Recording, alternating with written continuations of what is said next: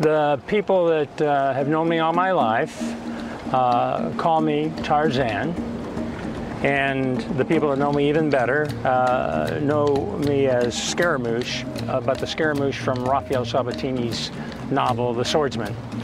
And that's sort of been my mantle since I was a very young kid. And but my real name is Gregory Lance Smith, Lance, L-A-N-T-Z, and I am a plastic surgeon, but I fancy myself an adventurer and a romantic.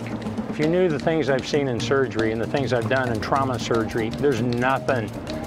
And the things that I crashed on a plane in Nicaragua when I was younger, between Matagapa and Rosita, and had to walk out of the jungle in an environment where people cut your heads off. There's nothing that can perturb me. Nothing. I'm fine with just about anything you can dream of.